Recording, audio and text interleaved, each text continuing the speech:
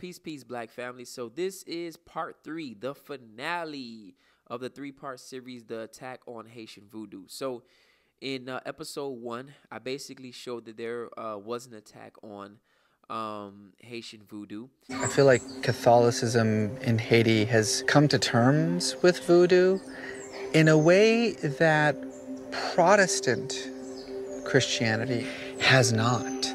We're still the devil for them. You're still the devil Yes, for them. You we're were still the devil for them, yeah. But You Haitians understand? are believing it and adopting that message. True, because it's drilled into their skull. They're giving them food for fate. They're giving them food for fate. They're giving them food for fate. And in part 2, I showed why there was an attack on Haitian voodoo, more or less because, once they remove who and what we are, they can ultimately make us who they want us to be. And so part 3 will kind of be like an informational aspect of, Haitian voodoo, because a lot of us are not familiar with the term laku. The lacus are self-sufficient population cells. Work is communal as the product obtained from the work. Each laku is run by a hugan, or voodoo priest, who is called mambo in the case of a woman, and he or she is assisted by a council of elders. Its inhabitants normally have the same African roots: Congo, Ndomi, Mandingo, Ui, etc.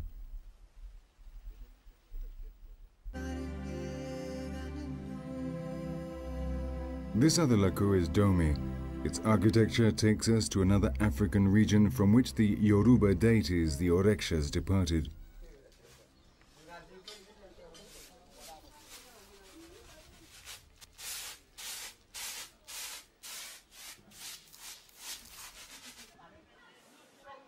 The voodoo religion acts as a bonding force for the people. It joins and fits together the range of different customs of the different ethnic groups from which the slaves that populated Haiti came. It helps to prop up a society that owes its existence to this religion. And so through these lakus, we can actually tell what part of Africa we descended from. You can literally trace your roots back to Africa through that cultural experience, because all voodoo is not the same. You have people in Haiti to this day who live in neighborhoods called Congo. A great sacred Mapu, as they call the Saibas, presides over the Laku of the Congo, Laku of the Congo, Laku of the Congo. Now, I'm sure my Aboriginal brothers and sisters are going to say things like, well, the white man told them they came from Africa. These people haven't had any contact with the white man.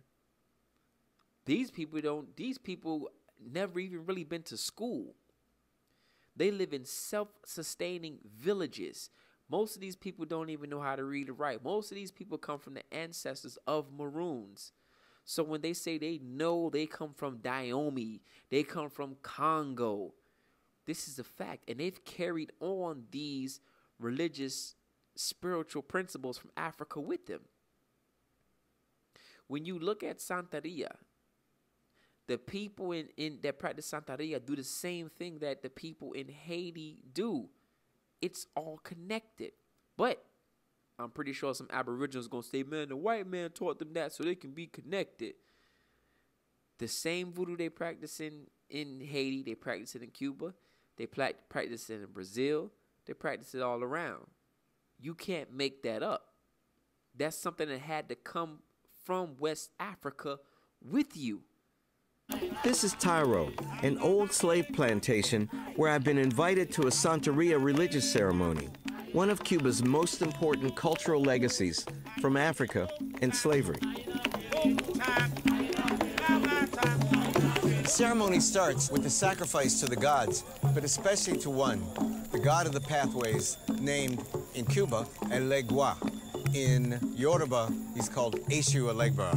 It's the same god, the same ritual, the same beginning for Candomblé in Brazil, for Voodoo in Haiti, and for Santeria here in Cuba. A clear sign of their common origin with the Yoruba people of West Africa and the Fon people of Dahomey. And And so the whole gist of this, to wrap everything up, in the final episode of this 3-part series, the reason why there's such an attack on African spirituality is, number one, because it shows you who you are. It brings you back to what you are as an African. When you say, I know I come from Dahomey, I come from a warrior class of people, I have a culture, I have principles, I have values, I have a spiritual system, you become whole. You become who you are, who you were meant to be as an African. So they must start with ripping out your form of education or your religious. Those two things are very important. Because if you want to turn this salt shaker into a pepper bottle, the first thing you got to do is dump out the salt. And that's what they did with us. And this is why there's an attack on Haitian voodoo. Because that example that Haiti led in 1804 with using African spirituality as their freeing mechanism, using that to bond the people from Dahomey with the people with Congo, to come together and bond under the principles of voodoo, was very scary for the white supremacists. And this is why they constantly attack it. This is why they attack it and then turn around and practice it. Because they understand the power of it. When you go to the South and you see all these statues of these Confederate white folk up on their horses riding around, that's voodoo, my friend. That's them honoring their ancestors. Nationwide, there are about 700 Confederate monuments in public spaces. According to a new poll this week, just 27% of Americans say Confederate monuments should be removed, while 62% think they should stay. I want this to be about remembering our past. I want to make sure that we're not throwing away pieces of history that we don't want to think about. See, they don't want you to honor your ancestors because they know the power in that. They're going to tell you, forget about slavery. Forget about that West African talk. Here's a good old Bible. But every time you go through the South, where you go, they even name all these schools after their ancestors. You be going to George Washington High. You be going to all these racist-ass crackers schools because they're honoring their ancestors. You look on the money. Hey, this man owned, this some slave owning shit. You know, $5 bills. Somebody owns slaves on the goddamn money. But they're honoring their ancestors. But they will tell you not to honor your ancestors. And that's the trick. First, they have to force you out of it. Then they're going to take it over. And then they're going to replace whatever they need to replace inside of you. And say, this is who you should be now. And our people have become so scared, so petrified of African spirituality that they don't even know where to start. And I appreciate everybody appreciating these videos. I've been getting a lot of inquiries for people who want to start practicing African spirituality. But let me say this. You must come to African spirituality for the same reason you come to black consciousness, out of a pure heart. You can't go to anything with negative motives and expect positivity to come out of it. So for people who really truly want to come to African spirituality, there's a process. You have to have a pure heart. They have studied voodoo for the longest. They have studied it down to so-called zombieism, right? Where they know now that voodoo, for the most part, is 75% to do with plants. In the traditional voodoo law, the maximum penalty is zombification and not death. The Hougans that have passed sentence will appoint an executioner who will blow the zombie powder in such a way that the criminal will inhale it without realizing it. Shortly afterwards, he will die without anyone knowing why, and he will be buried. Sometime later, he will be exhumed, an antidote will be applied, and they will steal his soul. He will obey the Hougans and will work for the rest of his life for them. In fact, they reduce him to a cataleptic state produced by tetrodotoxin, the main ingredient of the zombie powder. His brain does not receive sufficient supply of blood, which combined with the shock of being buried alive, causes irreversible damage to his mental faculties.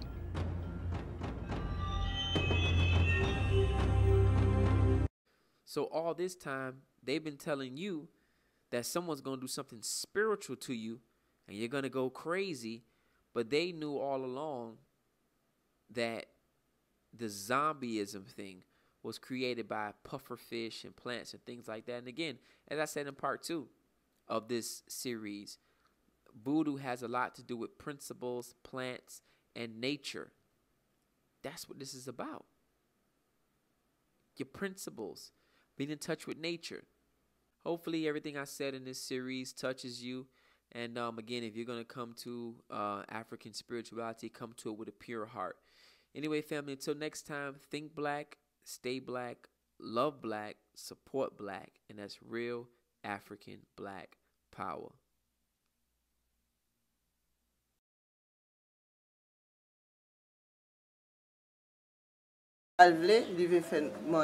Est-ce que la course a pris naissance avec groupe esclave qui était venu depuis là où t'es venu, c'est même les ça tout esclave, oui, même les ça tout le monde est venu. C'est monde ça yo, c'est même qui est venu jusqu'à présent, c'est ça que tout cet ensemble ni Congo ni Dahomey ni Nagua ensemble tout le monde est dans bateau.